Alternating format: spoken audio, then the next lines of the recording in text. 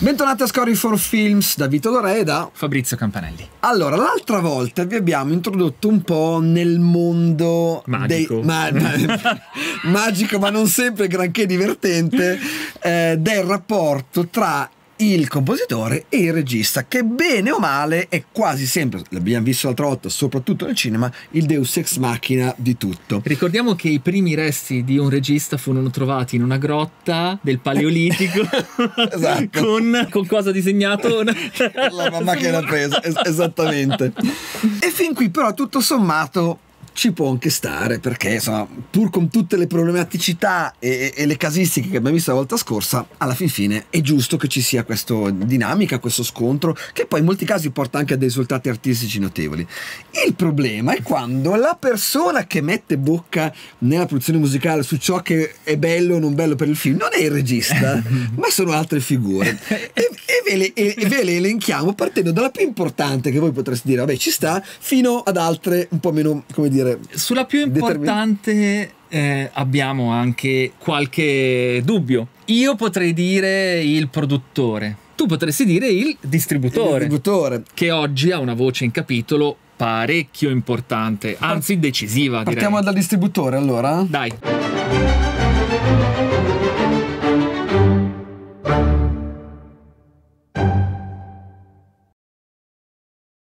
Allora, il distributore, presumo lo sappiate, è colui la cui società o il cui gruppo distribuisce il film nelle sale, se è un film che va nelle sale o se è su una piattaforma. E ovviamente è chiaro che è la più importante. È la più importante, insomma. Io faccio un cioccolatino buonissimo. Questo profumo di cioccolato l'ho creato, ci ho messo tanto. C'è anche uno che l'ha prodotto, no? Io sono un cioccolataio, poi c'è un produttore che l'ha prodotto. Ok, adesso dobbiamo vendere e far assaggiare il nostro cioccolatino a tutto il mondo. Ma se non c'è il furgoncino che ci porta in giro, se non c'è lo scaffale, il famoso scaffale, esatto. Ecco, il distributore oggi come oggi mette sempre più bocca nelle questioni del film, e siccome l'abbiamo visto l'altra volta, l'ultimo nella catena di montaggio di un film è il compositore, spesso e volentieri a volte il distributore può chiedere magari che vengano rimontate, che vengano tagliate delle scene, certo, parti della sceneggiatura che sono ritenute critiche, che magari non funzionano bene a opinione, o che possono suscitare anche dibattiti, inquietudini. Certo, a volte possono esserci anche questioni di censura, no? Questa scena poi ce lo vietano i minori. E non voglio ritornare all'accenno che avevamo fatto su questo aspetto in Basic Instinct, certo, no? Dove il distributore si trova qualcosa di particolarmente divisivo tra le mani. Andatevela a vedere se non l'avete fatto. E il casino a cui andarono incontro per le proteste della comunità gay certo, di San Francisco. Il distributore, se non è sicuro del suo materiale, non lo distribuisce, e se non lo distribuisce sono cavoli, tu puoi aver fatto anche un capolavoro, ma non lo vedrà nessuno. In più con l'aggravante che il distributore generalmente quello che vede è un qualcosa di molto prossimo allo stadio finale del film, e non sa quindi com'è evoluta e come si è arrivati a quel punto. Ma chi scrive però le note? Al produttore? Le scrive al produttore. Certo. Il produttore ha il compito di raccogliere i desiderata della distribuzione e di riportarle a tutto il team. Sì, poi invece ci sono anche dei produttori che sono quasi dei coautori, certo, perché intervengono in ogni fase, in certi casi pestano addirittura i piedi al regista, no? Oppure in alcuni casi sono particolarmente anche forti e hanno un potere di imporsi con la stessa distribuzione che è inaspettata. Certo. Per cui il produttore spesso e volentieri mette anche lui bocca e dice la musica qui non mi convince, perché come detto è l'unica cosa che si può cambiare, e quindi spesso e cosa fa il compositore? Il compositore dipende, generalmente fa 3 scene, non 3 scene diverse, fa la stessa scena con 3 musiche diverse pronte, una per il regista, una per il produttore, una per il distributore. Mi è successo, veramente, ne sono sicuro. E la cosa divertente, poi chi ha vinto fra i 3? Il distributore. Vedi. E la cosa divertente è che l'avevo preparato prima, perché sapevo benissimo che dove andavi a parare? Certo, perché che il regista aveva una visione. Il regista aveva la visione. Il produttore dobbiamo, sai, il produttore concretizza, dobbiamo quagliare. Il distributore era esattamente in una terza via che io avevo previsto in quel caso, perché c'era poco tempo. Allora, non avendo tempo, ho detto mi preparo prima. Beh, però scusami, questo puoi farlo su una scena, su 2 scene, mica su tutta la colonna, se no scriveresti 3 colonne sonore. Infatti Fabri, non a me, un mio amico compositore che non sono io, un amico di un amico, di un amico, è capitato di scrivere un'intera colonna sonora alla fine la quale non andava bene niente e ha dovuto riscriverla completamente da capo. Cioè succedono quelle cose, a me non è mai successo. A mio amico, a tuo amico, a un caro amico sì. A un caro amico sì. Comunque ricordiamo che il produttore ha poi spesso anche una visione del film che è sua propria. Sì. Il film secondo lui deve avere quella identità e a volte col regista deve anche, come dire, farla venire fuori, no? Certo. Ma chi poi comunica al compositore, sia il stesso produttore, ti prende in disparte e dice ok, il regista ovviamente, ma a volte anche il montatore, certamente, no? Il montatore dice guarda che il regista qua il montatore ha molta voce in capitolo, esattamente, perché il montatore, ricordiamolo, lavora passo passo col compositore. Finisci di musicare una scena, subito la mandi al montatore, la prima cosa che fai, la prima cosa che fai, quindi tutte le modifiche che tecnicamente e artisticamente si realizzano sono sempre comunque palleggiate tra compositore e montatore. Certo. Chi si inserisce in mezzo si inseriscono altre figure. Perché quindi quelle che abbiamo detto fino adesso tutto sommato, bene o male, insomma, è anche abbastanza prevedibile, certo, no? Immaginabile. Ci può stare che dicano loro. Anzi, allora, c'è una figura bellissima che tu hai definito il non editore. Il non editore. Che spesso mette o metteva bocca. Perché diciamo il non editore? Perché ovviamente negli ultimi anni il mercato è cambiato in maniera drastica e praticamente si può dire che la figura dell'editore non esista più. Esistono ancora degli editori, attualmente sono rimasti quelli grossi, spesso e volentieri alcuni casi di produzione all'uso americano sono esse stesse l'editore, gli editori della musica. L'editore insomma fa soldi con la musica? No. Di un film? No, in Italia? No, oggi no, insomma. Una volta li faceva però. Quindi una volta li faceva e aveva anche lui un ruolo imprenditoriale di rischio. Certamente. No? Rischiava magari andando a realizzare una colonna sonora impegnativa in termini di budget, in termini di artisti coinvolti, di organici, rischiava nella previsione che quel film sarebbe diventato un cult, magari avrebbe fatto un successo incredibile al botteghino e lui avrebbe guadagnato tanti soldi. Oggi non è più così, perché il successo incredibile al botteghino è molto raro, certo, ovviamente, e quando si parla di successo si parla un po' come quella cosa triste del disco d'oro che oggi che era partito in milioni, adesso siamo in decine, pure anche qualche streaming, ok, e quindi stanti questi numeri l'editore non ha grandi possibilità, come dire, di fare, certo, no, grandissimi risultati economici, quindi si ritrova sempre a dover barcamenarsi tra la produzione o il regista che chiede la luna, no? O Marte, e la vita reale, è il mondo reale, che non è molto a colori ma è un po' più grigio, ecco, certo, no? A lato di questa figura poi intermedia che è quella editoriale ci sono altre figure che si combinano con lei, ad esempio il music supervisor, sì, no? Che è una figura che in Italia è ancora relativamente poco utilizzata. Negli Stati Uniti in realtà è una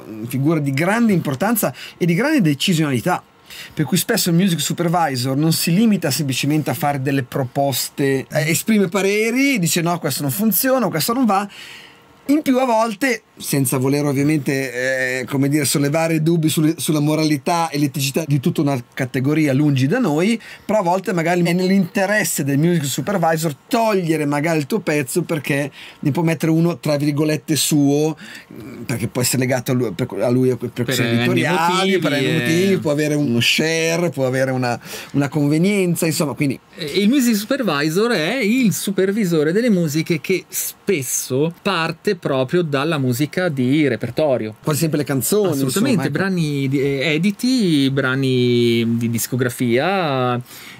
Spesso bisogna riconoscere che il music supervisor ha un ruolo anche molto molto importante e molto creativo nel disegnare quel suono, quel carattere. Ci sono dei film che sono fatti dalle canzoni che contengono. Assolutamente, anzi, ci sono film in cui il compositore della colonna sonora originale magari fa ben poco, sì. ma quel poco che fa, e magari neanche così memorabile, ha il riverbero di scelte di brani di repertorio fatti dal supervisor o dal montatore talmente forti che si imprimono nella testa dello spettatore, che non sa in quel momento che quel brano bellissimo che funziona in maniera incredibile su quella scena sia non una musica originale, ma sia in realtà un brano di repertorio. Certo. Quindi tramite i brani di repertorio il music supervisor a volte costruisce una colonna che è, non dico parallela a quella del compositore, ma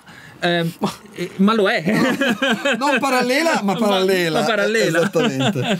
Un'altra figura importante nella catena produttiva è quella del music editor. Il music editor è quello che fisicamente monta la musica che scrive il compositore sul film, in certi casi anticipando il montatore, e quindi, come dire, si fanno degli esperimenti, e a volte io spesso il music editor lo uso soprattutto come consulente, come un paio di orecchie in più, ecco, per cui insomma non tanto perché montare la musica su una scena insomma è una cosa che si può fare in maniera grezza in pochi minuti, non è un'operazione. Certo, però ricordiamo che tutto questo si inserisce in tempi frenetici, cioè in lavorazioni che ormai è così, sono sempre sul filo del rasoio, dove i tempi sono super limitati, e dove tu magari in quel momento anche un'attività che ti porta via un'ora è un'ora che risparmi e fai qualcos'altro. E quindi il music editor sceglie magari su quella scena che è stata accorciata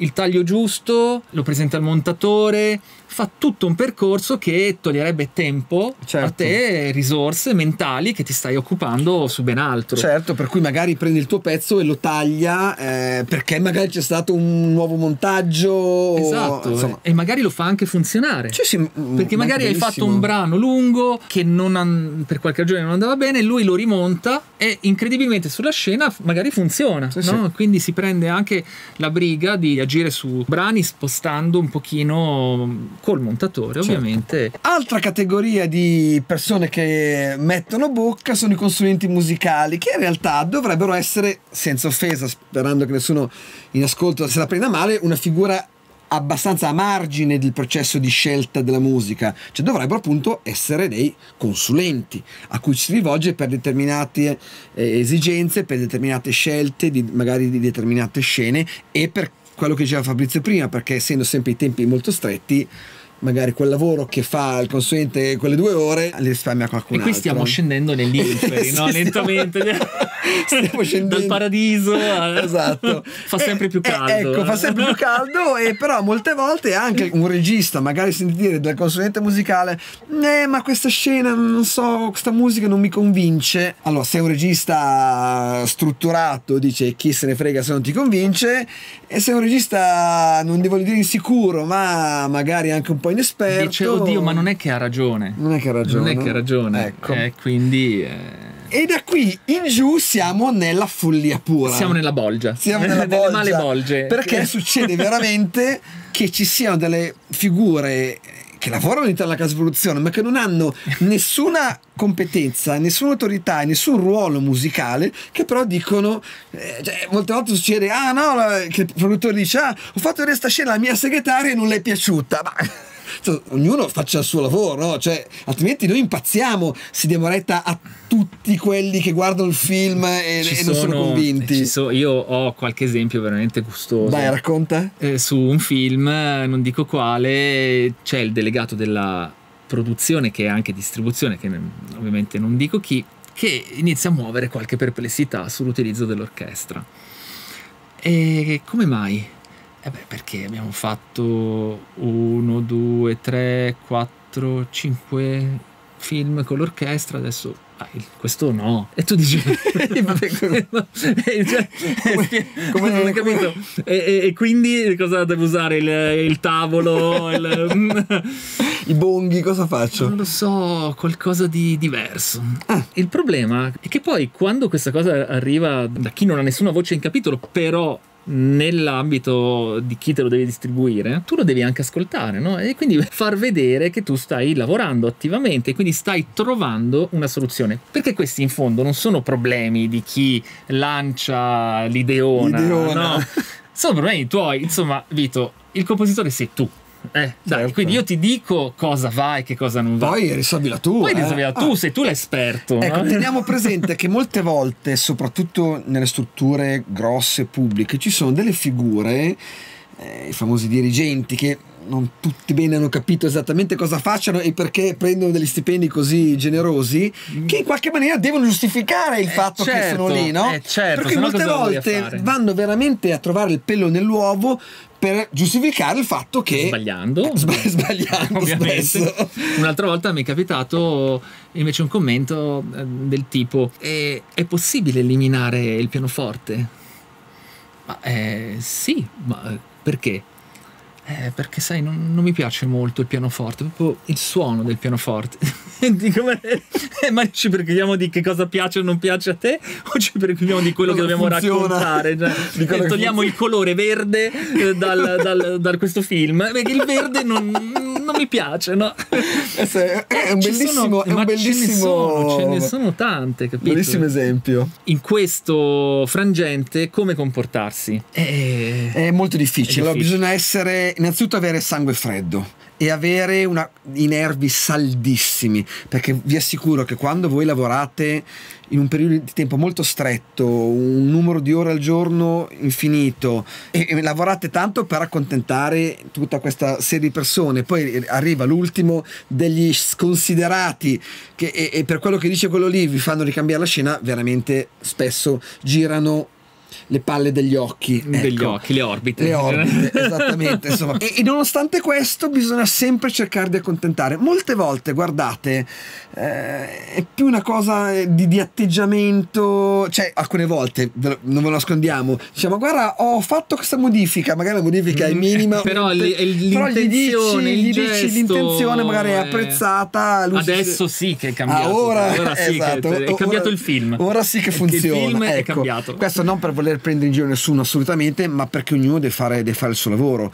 E comunque, ripeto, nell'organigramma, diciamo così, del film, il primo a dover dire qualcosa è il regista e poi il produttore, il distributore e tutti quelli che abbiamo visto. Però molte volte veramente è snervante cambiare una scena 1000 volte, perché diciamo che per fare questa attività, che poi si chiama attività di musica applicata alle immagini, bisogna partire sempre dal presupposto che ciò che si sta facendo è un lavoro in continuo svolgimento e in continua modifica e in continua collaborazione. Quindi non è pensabile che si svolga questa attività dando per scontato che la prima idea sarà quella giusta, che non ci saranno modifiche.